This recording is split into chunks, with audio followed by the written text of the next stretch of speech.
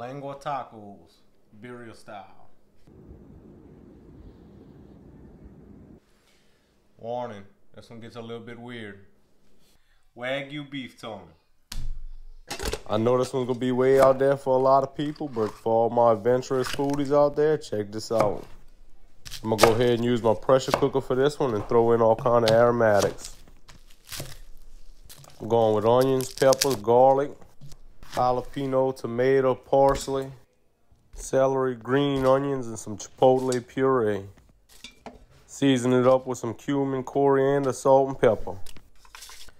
Cover it with beef stock and let it go for 60 minutes.